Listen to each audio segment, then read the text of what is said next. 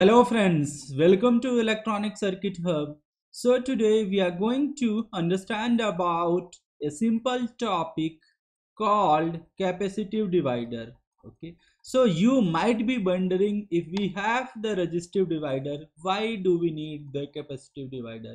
Why do we need to understand about the capacitive divider? Even if we have very simple resistive divider, there is a no point of understanding the capacitive divider. And you might also think that there is a no application of this capacitive divider. Okay, so we will understand how this capacitive divider works, and along with that we will also understand the simulation of capacitive divider in LTSpice. Okay, so this is very interesting video, going to be very interesting video, right? Okay, so let us start first. You can see here I have drawn one capacitive divider circuit.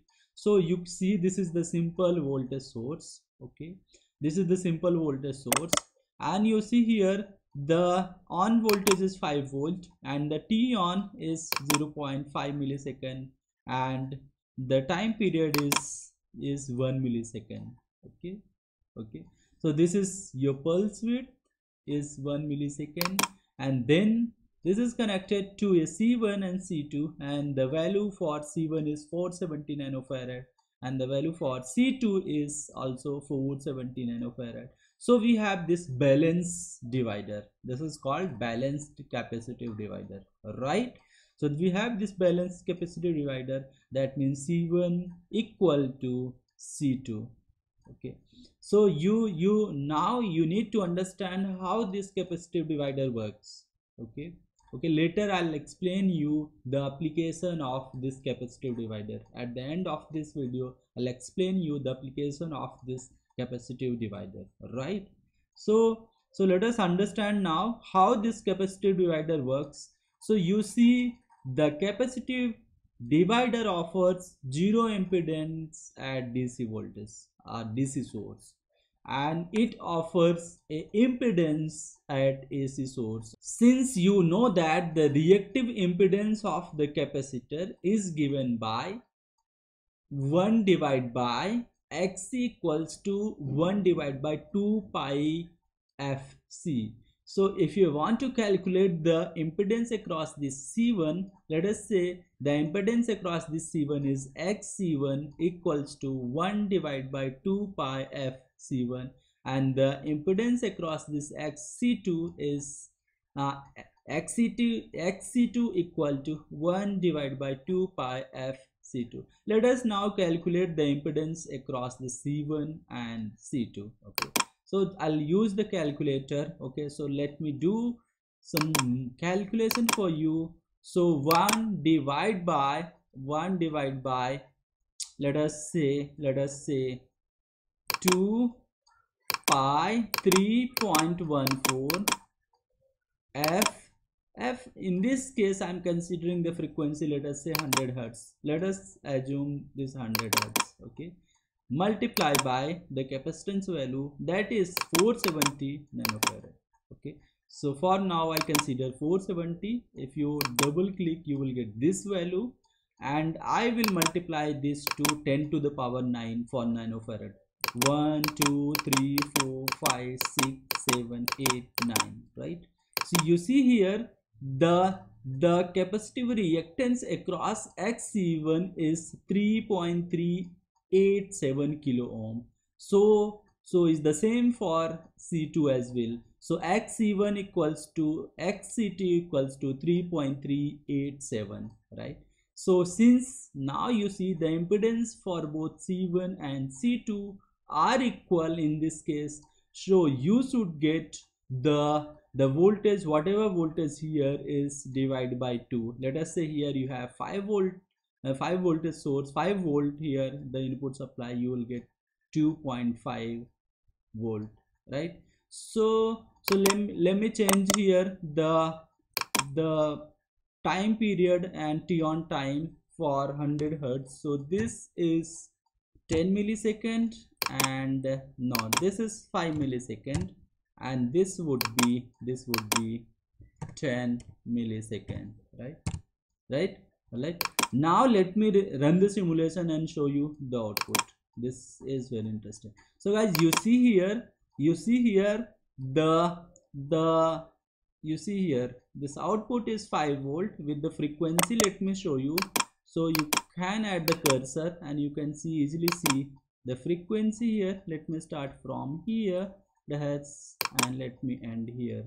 So somewhere around you see the frequency for this voltage source V1 is 99.3. You may adjust somewhere, you will get 100. So at the end, the frequency for this voltage source V1 is around 100 hertz, right? So now this is your input voltage with the amplitude of 5 volt and the frequency of 100, right? 100 hertz.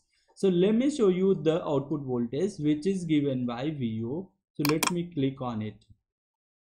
Now you can guys, you can see your input voltage is V in, which is in blue color, is 5 volt with the frequency of amplitude is 5 volt and frequency is 100 hertz, and the output voltage is given in green, which is the amplitude of 2.5 volt with the frequency, with the same frequency whatever your input frequency was. Okay, so your input frequency was since 100 hertz, you see the same output frequency.